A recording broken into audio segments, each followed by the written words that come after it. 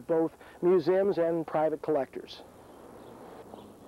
From Braidwood and Essex, we'll go west again to St. Louis, and we'll end at St. Louis with these fossils. This is the famous fossil of St. Louis, Missouri. This is Melanechinus, or as it was known in the 19th century as Melanites.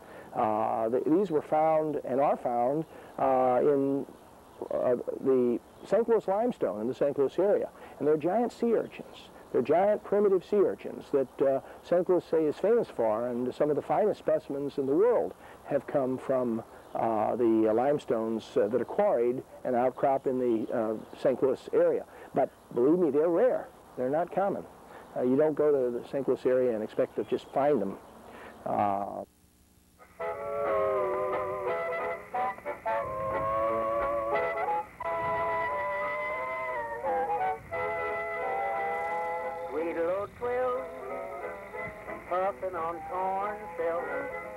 This is the sound of radio station KWTO, Springfield, Missouri, on Len's Car Radio, going west on Route 66.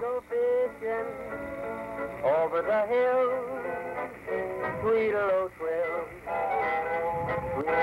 sweet old I was a little boy then, and like many Americans at this time, was taking their first trip west. Nodding his head, that he feels lazy, plucking that day. Route 66 would take me, Len, and Gene in our 48 Chevy through 7 states to California. It was the big trip. Everyone was going west.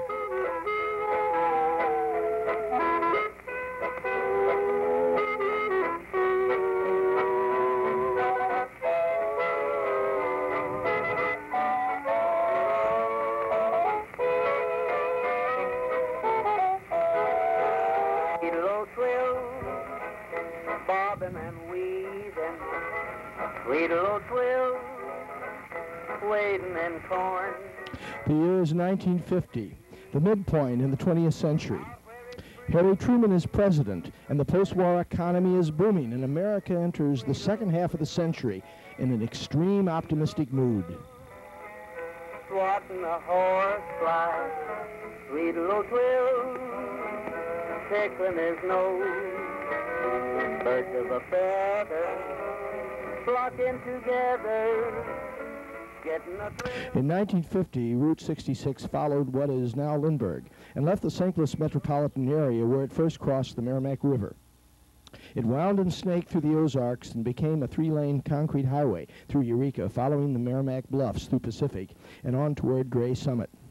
The Diamonds restaurant, newly built from a disastrous fire in 1948, spewed out its greasy fries and burgers to tourists and truckers. West of the Diamonds restaurant, the highway crossed the Burbus River. Bright red sandstone layers showed up. These were unlike anything around St. Louis. Similar red sandstone beds would show up west of Rolla. These are red beds. I would see more of these in the west, slowly getting closer.